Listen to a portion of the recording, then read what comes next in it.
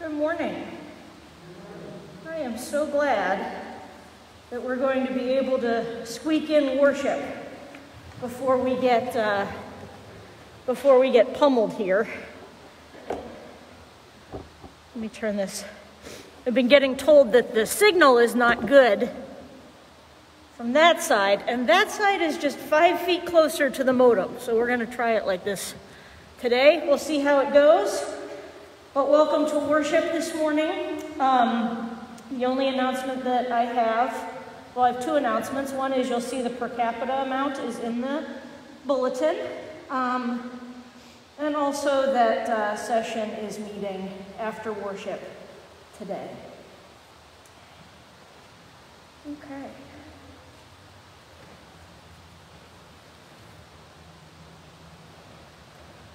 Let's approach God with our hearts ready for worship this morning. Would you join me in the call to worship? God's steadfast love extends to the heavens, God's faithfulness to the clouds. With God is the fountain of life. In God's light, we see light.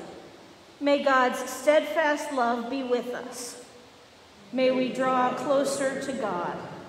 In this time of worship, may we seek the presence of Christ in one another.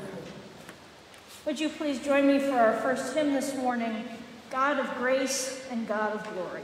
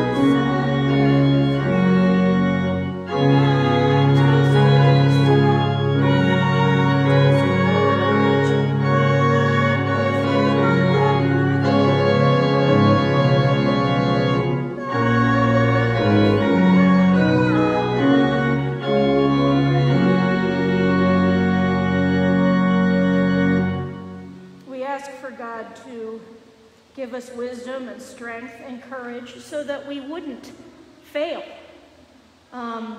That is part of our prayer of confession right there. Not the one that's printed necessarily today, but let's come before God and confess the ways that we have failed, the ways that we have lost our wisdom and that we have lost our courage, and come to God again and ask once again for what we so desperately need, God's forgiveness and love. Would you join me in the prayer of confession? Almighty God, our rock and our salvation, we confess that our own foundation has been shaky. We have been manipulative in relationships, used friends and others for social gain. We confess that at times we tolerate the actions of others when they should be called out. Forgive us for the times we have broken boundaries and taken advantage of others. Show us how to be gentle with ourselves when we have been hurt and wronged by others. Teach us to create good foundations that build trust, respect, compassion, and mutual love. In your love and grace, may we grow in relationship with one another. Amen.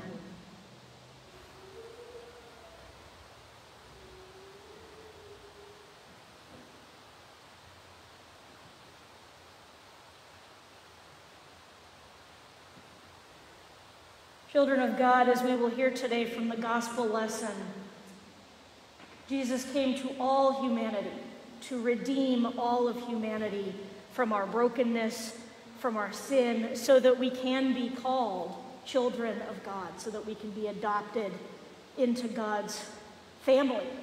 And that is how God truly shows us God's love. So rejoice in the good news of the gospel. It is through Jesus Christ that we are forgiven. Amen. Would you join me in the Gloria Patri?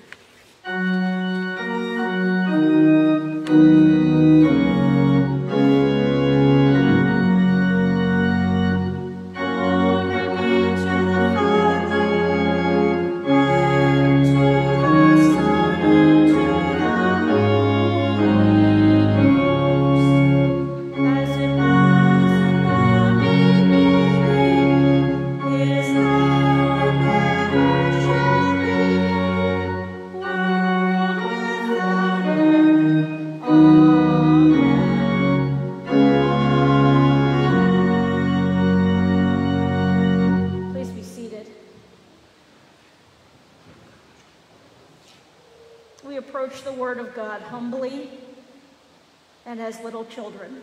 So would you join me in the prayer for illumination before we dive into the scriptures? Let's pray together. Gracious God, open our hearts to your word the same way you opened your salvation to the whole world. May you give us the wisdom to see your love in every passage of Scripture. Amen. So I treated myself, this is my Christmas present to myself this year.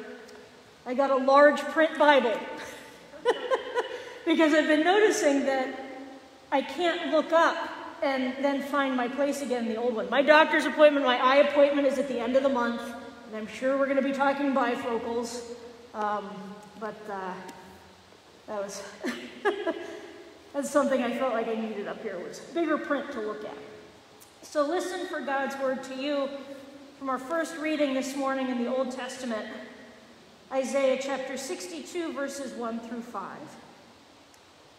For Zion's sake, I will not keep silent, and for Jerusalem's sake, I will not rest until her vindication shines out like the dawn and her salvation like a burning torch.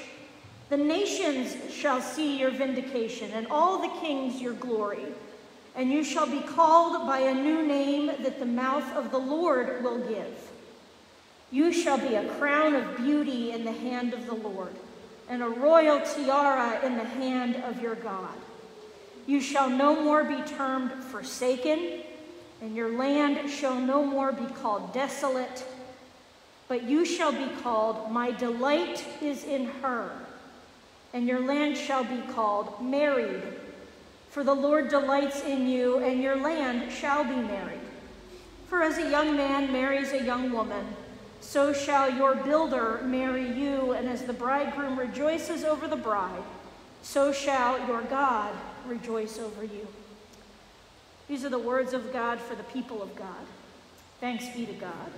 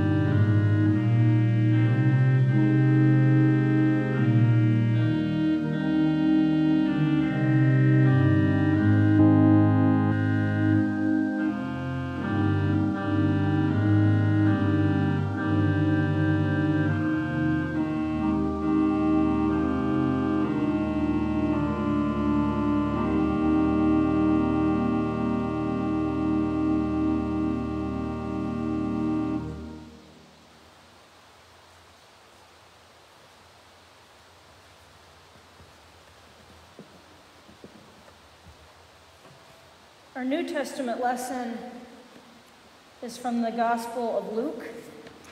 And if you're not typically a scripture follower, this might be a good week to pull out your Bible and follow along. We're going to start reading in Luke chapter 3, verses 23 through 38.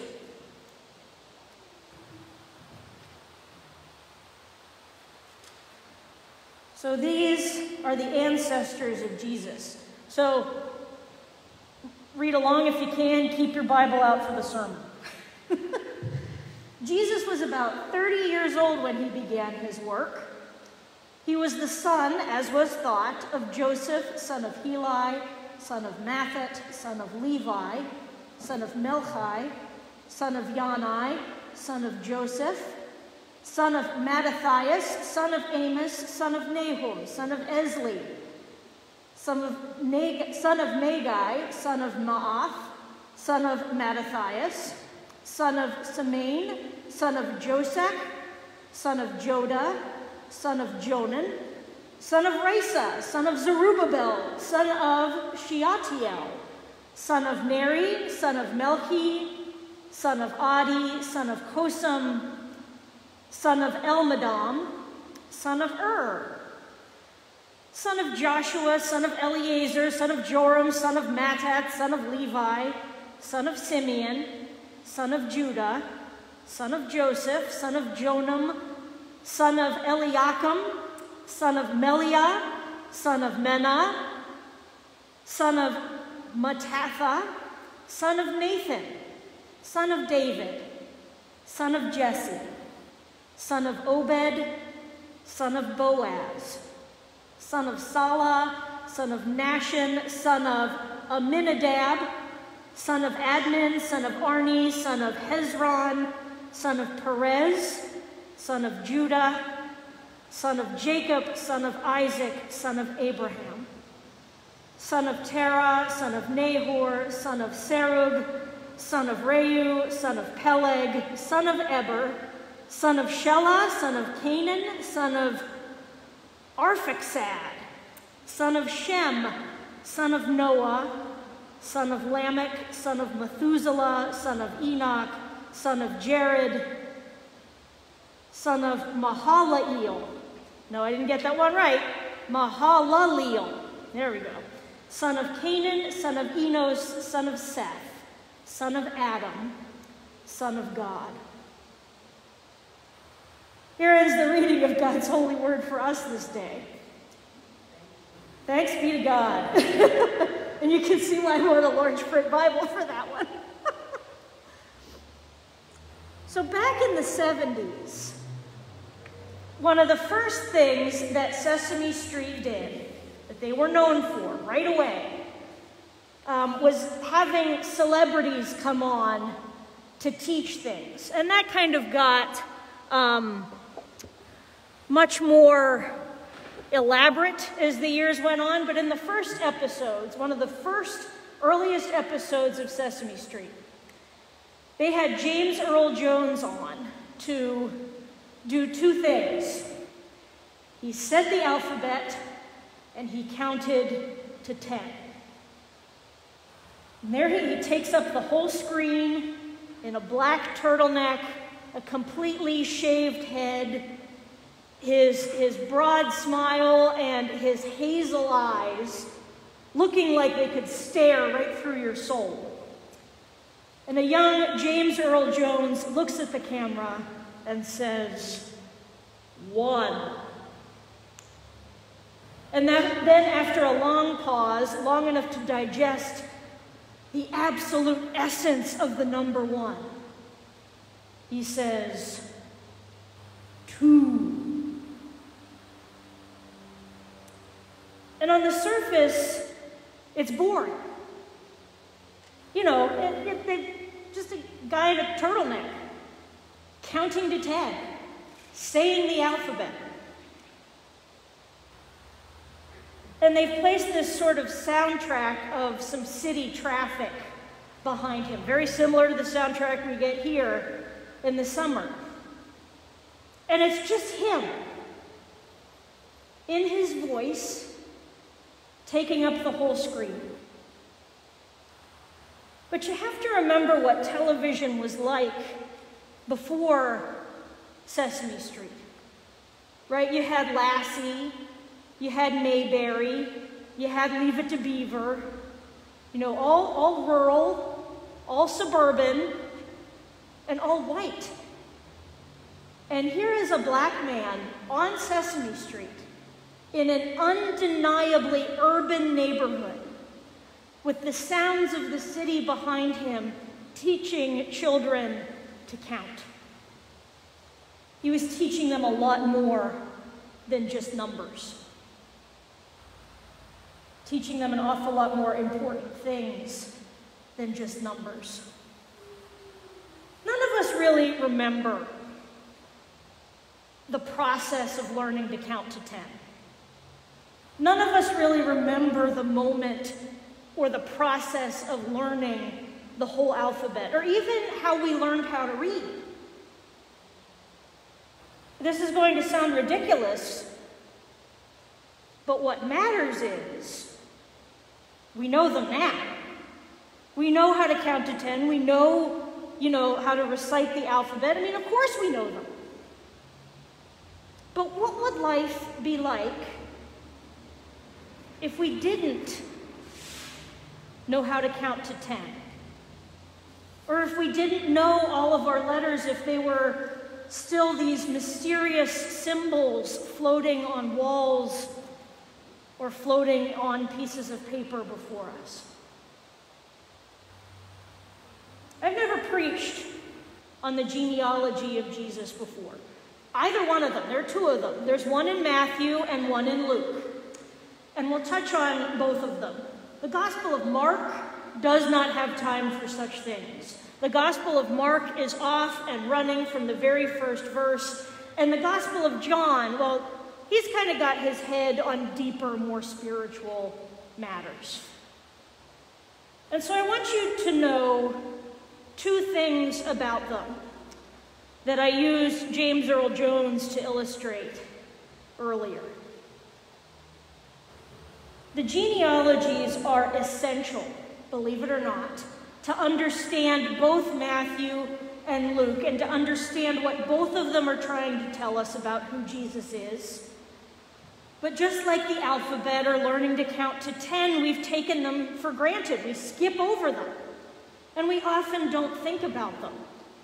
You know, why this gospel writer would take, over 10 verses, like 15 verses, in a time when writing material was really precious. It's an awful lot of ink to spill and an awful lot of column inches, as they say in the newspaper business, to take up. So why are they there? And then number two, to understand that there is more going on here than just names.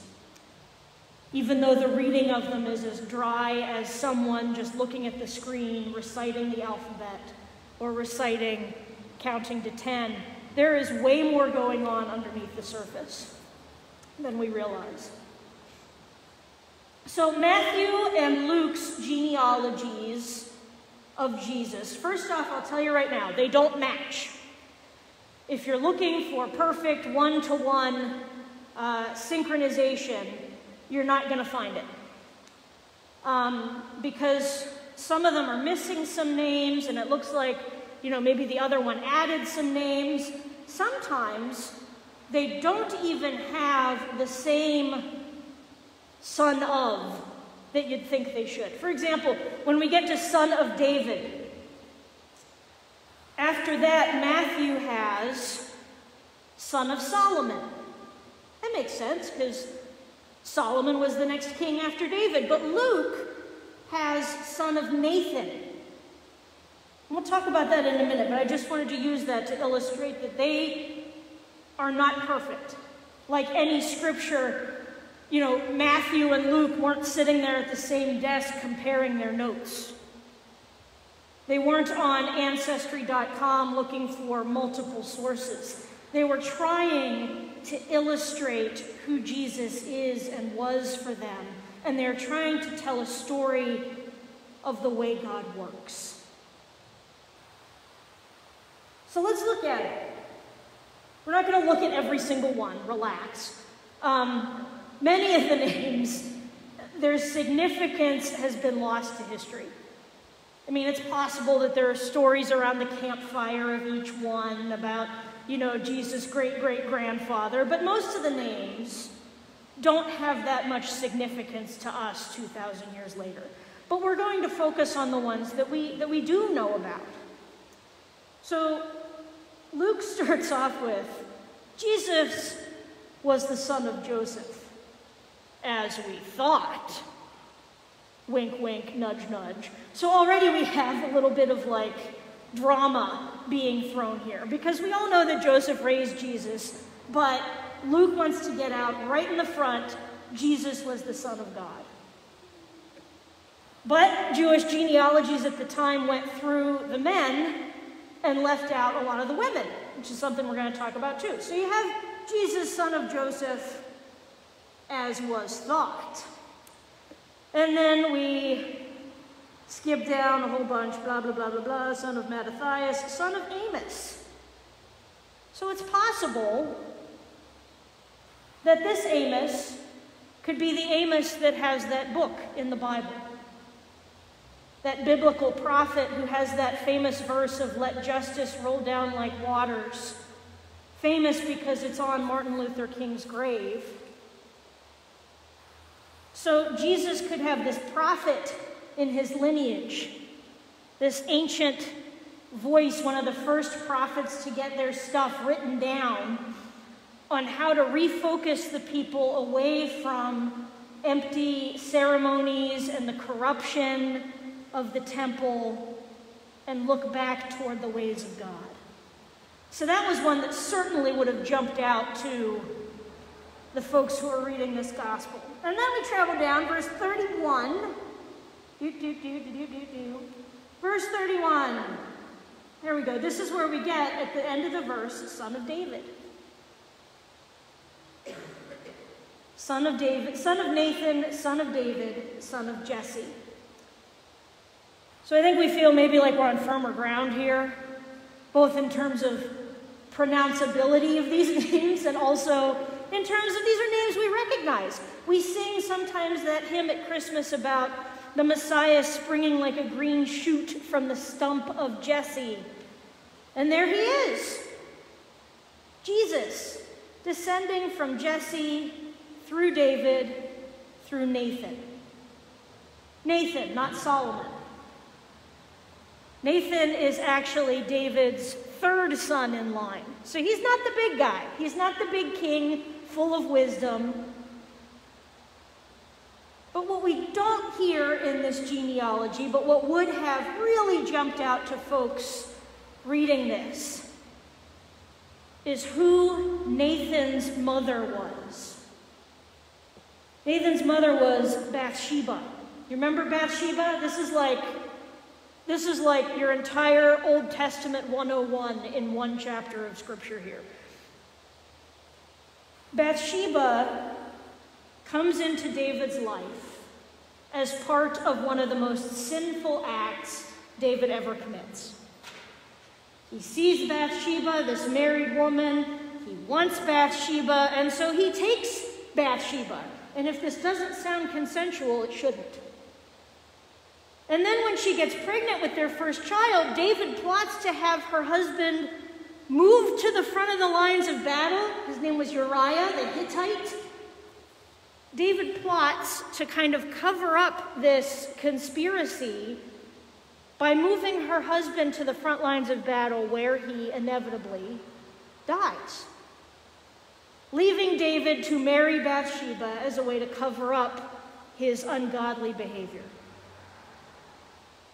Jesus' ancestor, Nathan, may not be the one who got to be king after Solomon, but Nathan is the one who was named after the prophet who had the guts to go into David and call David out for all of his sin, to bring David into repentance and to bring him back into God's way of doing things.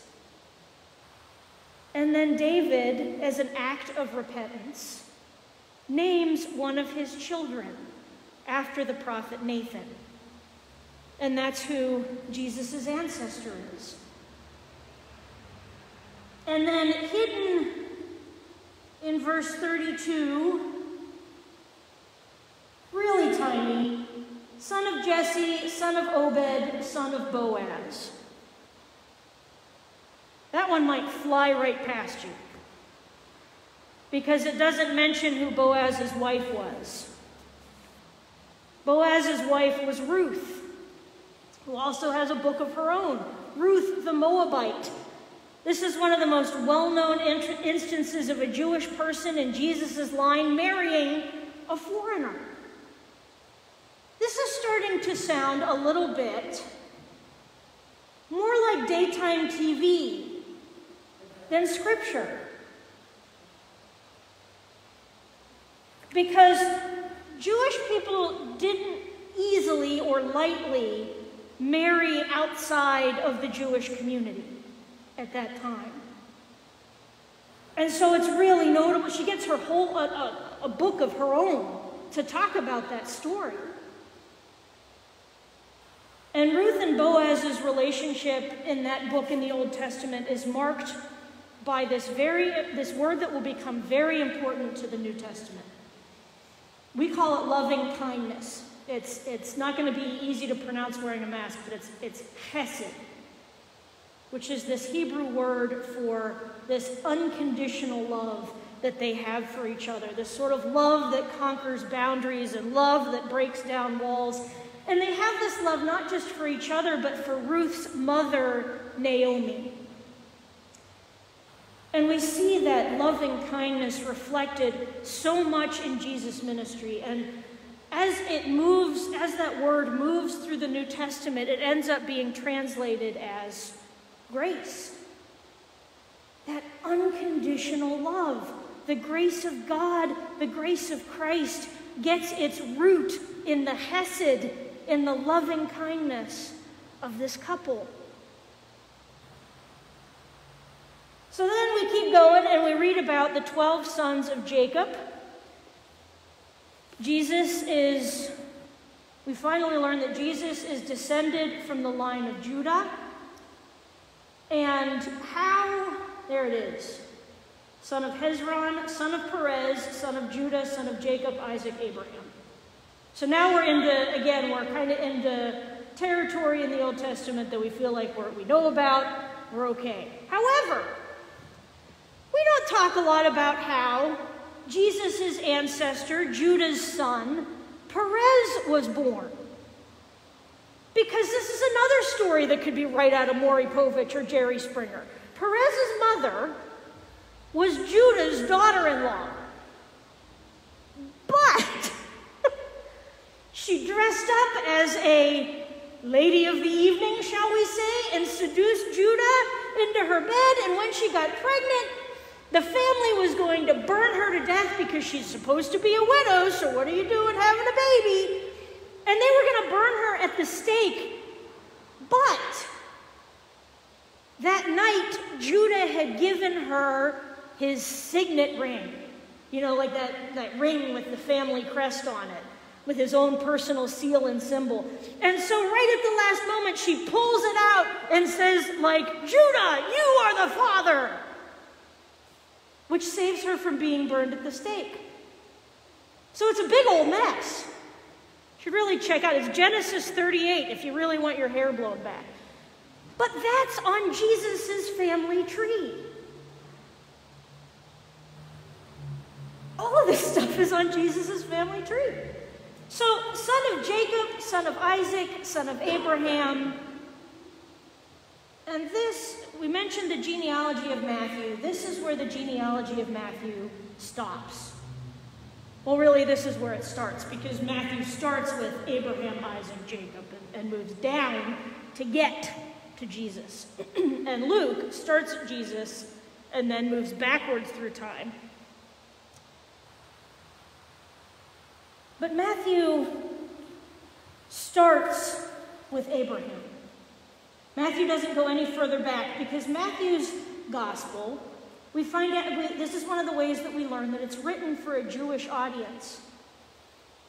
And it was important to Matthew to prove to the community that Jesus descended from the founders of the covenant people, and that you can trace Jesus all the way back to the original covenant that God made with Abraham.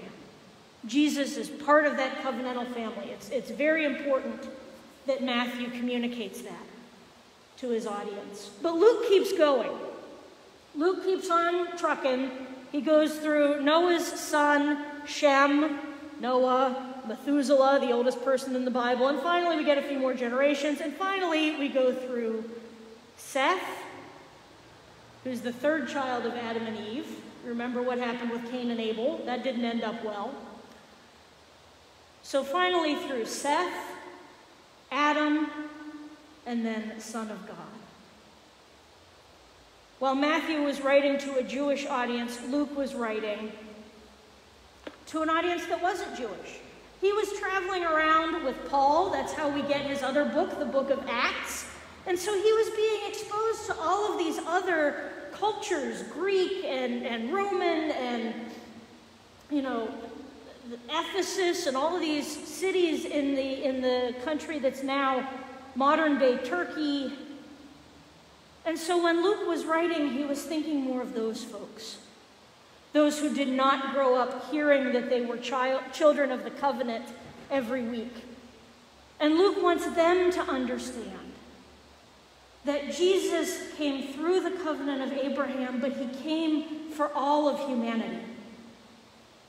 He came for us. Not just for Abraham's descendants, but all of us, universally, globally.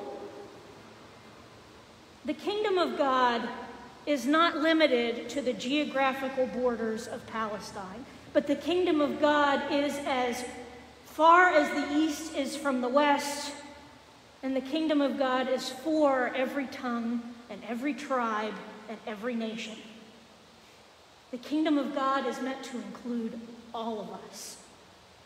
Adam is the representative of the whole human race. Son of Adam, Son of God. Jesus is the Savior of the world. He came for everyone. All the way from the first Son of God, Adam, through all of that mess, to the next Son of God, the new Adam. Excuse me. What we read in those 15 verses is a list of names. 1, 2, 3. But what we are actually seeing is all of these things that Jesus comes to embody. And that he did it in a very specific time, in a very specific place, with some very human ancestors that needed God's redemption and showed that through their lives, or who preached about reform in religious practice and what it really means to follow God. He had some very human ancestors. But at the same time that we see in Jesus, that we see God working through and preaching in a specific time and place, Jesus is using the tools of our messy humanity, which I just went through them all, and he's using those tools in order to save the entire world. There are some glowing examples of righteousness and faith in Jesus' lineage. Some we know well, and others that are more hidden, that are a little more lost in time. Some of the brief verses about Noah's father, Lamech, are really, they're just brief little snippets into what a follower of God he was. But most of that is lost.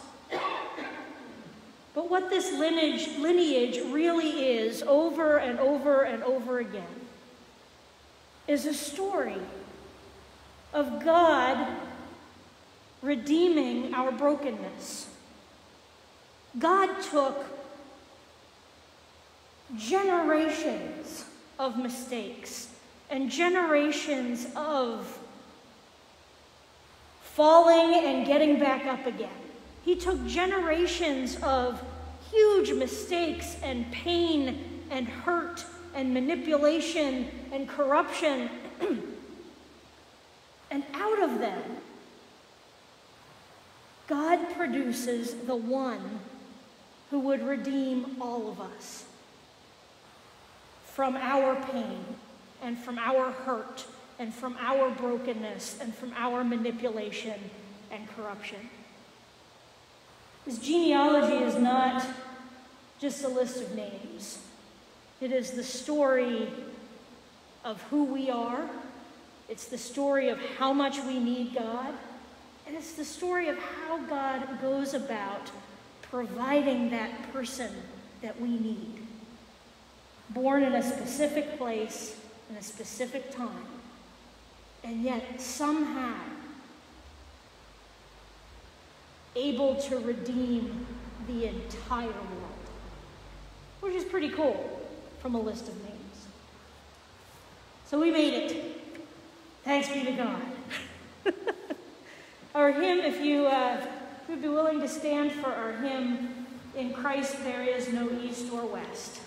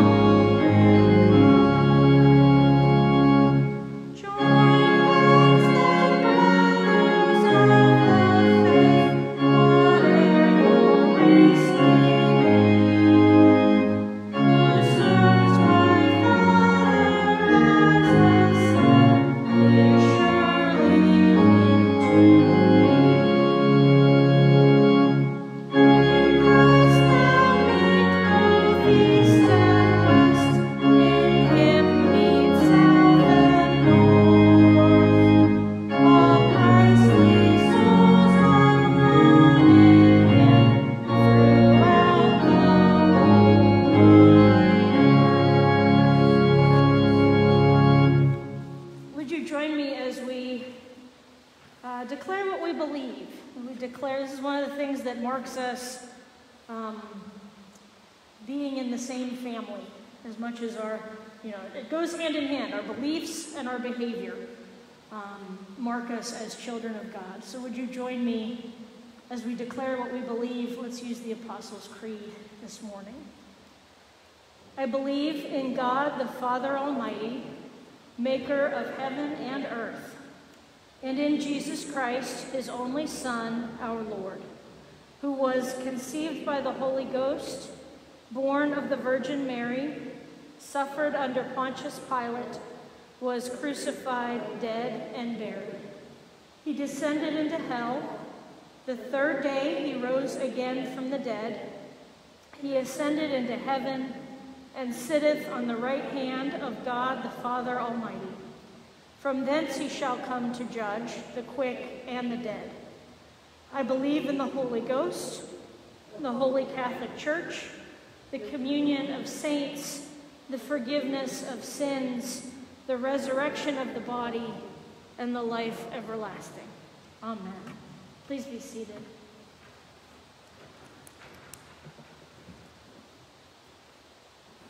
Hold on one second. I retyped this after Christmas, and it's taken me 2 weeks to see some of the mistakes I made. Okay. One of the things about being connected to God is that our prayer life can be pretty free. I think that is one of the things that we take for granted, is how not the same our prayers can be from week to week, how not rigid our prayers need to be, that that we can just come to God. And I am so grateful for that this morning. So would you join me as we approach God with all of our prayers and all of our concerns? Let's pray together.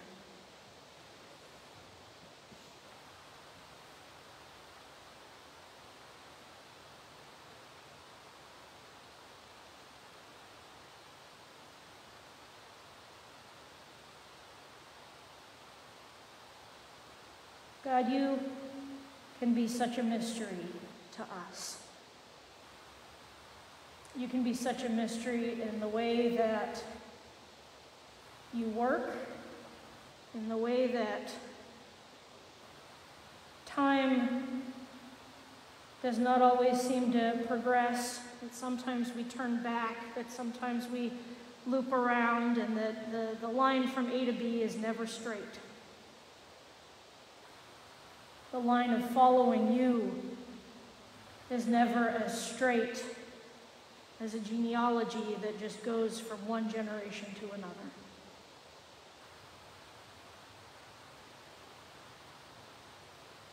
Remind us that as Jesus has troubling branches on his family tree, and also wonderfully righteous people on his family tree. Remind us that it's also like that with our lives. That there are times whenever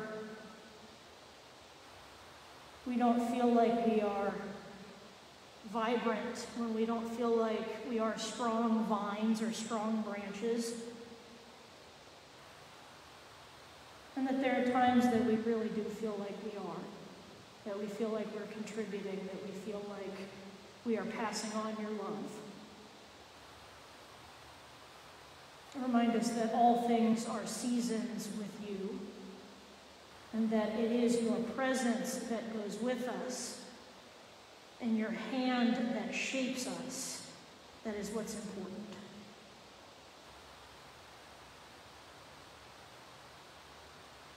As we prepare for the events of this week, as we prepare for huge amounts of snow, as we prepare for events in our families and in our lives, God, we ask that you be with us. We especially ask your blessing on those who are incredibly vulnerable for the next 3 days. God, we pray that warmth may somehow find its way to them.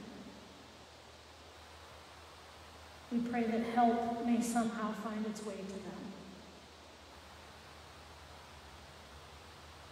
God, we pray that you would make yourself known in our lives and the lives of others.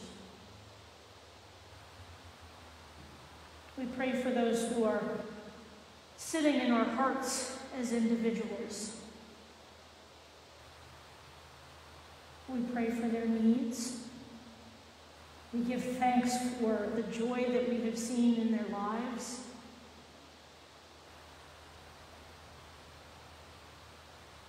And God, we offer them into your care and into your hands, so that your kingdom may come and your will might be worked in this world.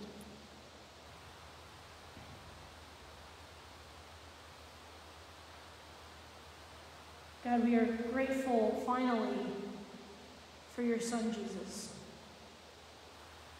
We're grateful that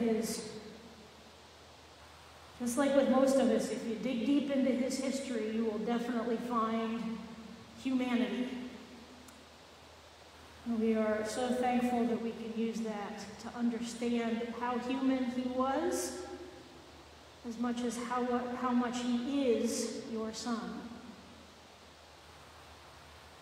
So we pray these things and lift them all up, trusting that his Spirit will bring them to your ears as sweet, sweet prayers.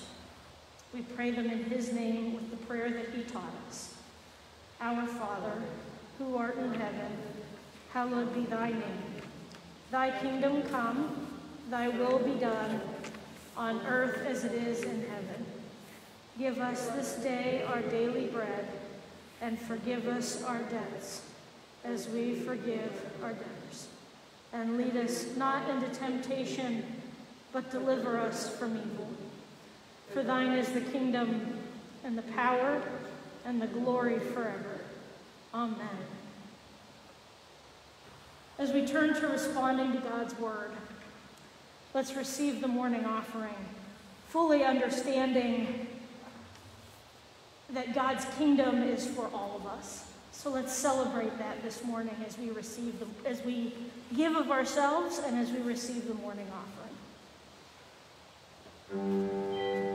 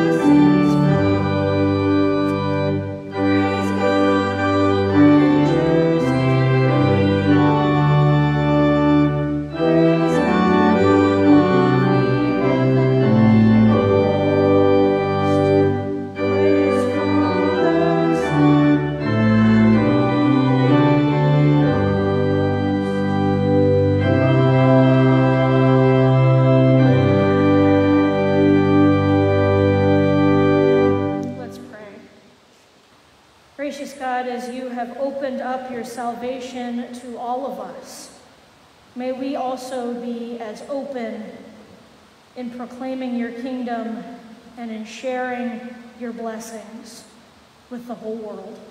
We ask that you bless these offerings so that we may do just that, so that we may be open, so that we may be loving and joyful to those around us. We pray these things in Jesus' name. Amen.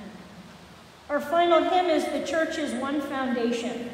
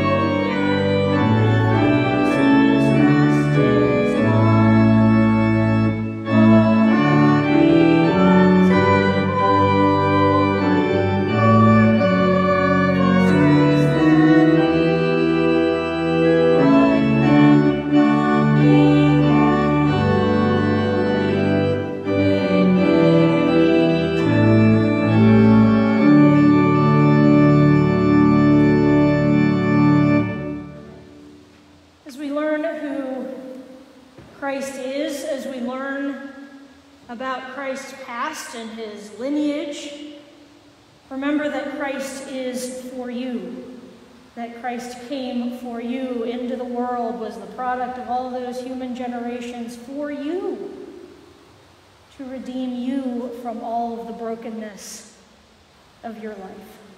So go out into the world firm in the knowledge that you are saved, that you are redeemed, that your God has embraced you as his child, and may you go out into the world with God's blessing, the blessing of the Father and the Son and the Holy Ghost. Amen.